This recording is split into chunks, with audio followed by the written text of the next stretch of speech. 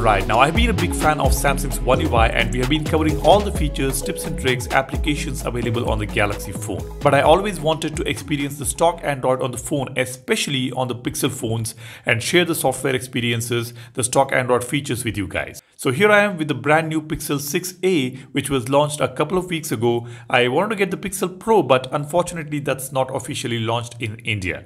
So I waited for this guy, the Pixel 6a, and here it is. A beautiful looking mid-range phone which has a lot to offer. While we go ahead and check out this phone, if you're someone who would love to know your phone better, be sure to subscribe to the channel. You will see loads of contents on Galaxy phones, and going forward you will also see some contents on the Pixel phones. Now let's go ahead and check out this phone from Google.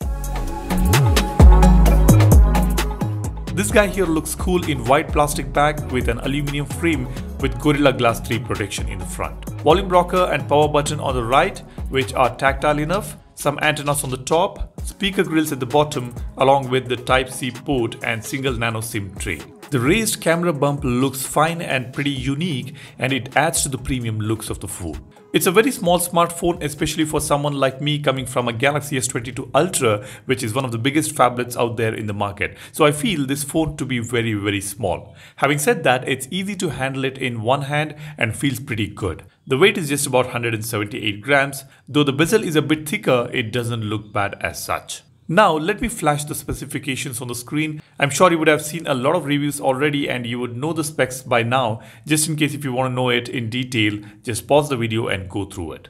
Alright, now let me share my thoughts about this phone. Though this phone comes with Full HD display with 60Hz refresh rate, it has 429 pixels per inch on a display size of 6.1 inches, which is fantastic. And that makes the content on the screen look crisp and clear and beautiful. Do note that this phone has a OLED display which offers pitch blacks and punchy colors. And despite being 60Hz display, the stock Android animations make the display and animations very smooth, which is awesome. When it comes to brightness, it gets pretty bright, which goes up to about 800 nits and looks good under the sunlight too. And the best part is it goes dark enough in dark conditions to keep your eyes comfortable, which most phones don't do. Now, as far as the performance is concerned, the initial impression is pretty good. The phone runs smoothly, the apps open smoothly, played a few games, and I did not notice any issues there. With the flagship Tensor chip, I don't see this phone facing any issues when it comes to the performance. It's the same chip available on Pixel 6 and 6 Pro, and there's no underclocking done on the chipset to save battery or reduce heating. So certainly this is a flagship chipset we have here on this phone. Now talking about battery, I will be doing a real life battery test in a few days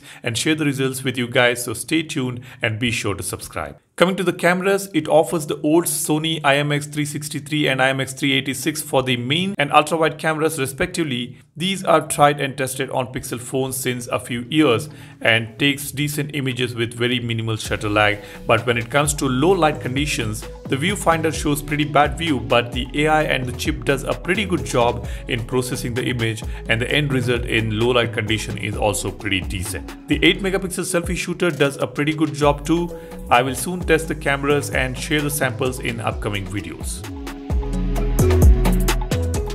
The stereo speakers are pretty good. We have a downward firing speaker and a front speaker which acts as earpiece as well, and they sound decent enough at this price point. Now let's talk about software experience. The Pixel from Google is supposed to offer the best stock Android experience. Initial impression is pretty good. Right from the boot up, it offers cool animations, smooth transition effects, and it is packed with loads of interesting features which we are going to discuss in the future, so stay tuned. This phone is eligible for 3 years of major Android upgrades and 5 years of security updates, which is fantastic. As soon as I unboxed the phone, I checked the update. This phone has received Android 13 already. I will be posting a separate video on Android 13 features, so stay tuned for that as well. Now this is one of the Pixel phones which will be eligible to get the beta previews much before any other OEMs, and you would be the first to see these previews on the channel. There is something called QPR beta program, by registering to which we can test new feature drops every quarter, which is really interesting. You will get to see a lot more contents on the software side of the Pixel phones, and we will also compare the One UI features with the stock feature in coming days. Now, is this phone a good buy? I would say yes, Overall, the phone is pretty good package. However, the price quoted here in India is about $500, which is 40,000 rupees after bank offers. At this price point, certainly there are many other phones which may come with better features, but it purely depends on what matters to you.